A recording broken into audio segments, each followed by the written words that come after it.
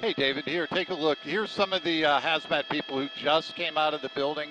What they're doing, this call came in around 5:30 a.m. this morning of a chemical spill. When they got here, Borden was evacuating the plant. Again, we're at the Borden plant in Winter Haven. They evacuated the plant. The chemical was, they believe, some kind of cleaning solution for the machines within the building. As they were evacuating, one worker did come in contact with some of the cleaning solution. They were treated on scene. They refused transport. They are fine. Nobody else was transported. Again, they are telling people to avoid the area simply because of a traffic backup. Fire crews will be on scene until they can make sure there is no more leaks in the system of the chemical. Again, it's believed to be a chemical used for cleaning.